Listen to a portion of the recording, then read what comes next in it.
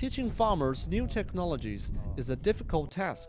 In Hebei Province, Qujiu County, there's one official in charge of helping farmers learn new planting skills, and he's responsible for 61 villages.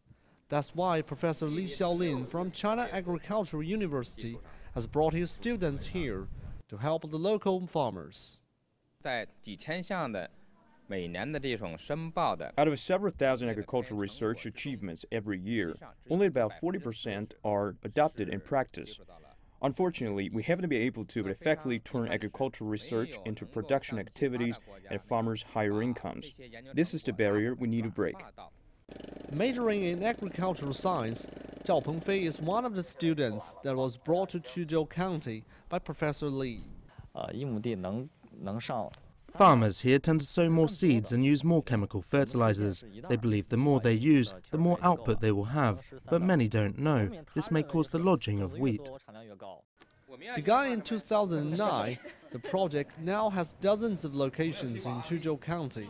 Many students have been here for years. The timing of planting and use of fertilizers was not so accurate in the past.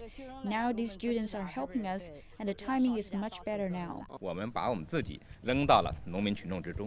We put ourselves among farmers, live and work with them, so that we can truly bring the technology here.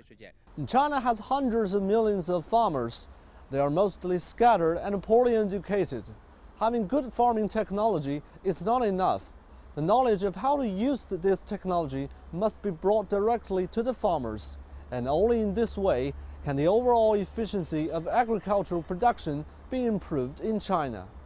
Ning Hong, CCTV, Hebei Province.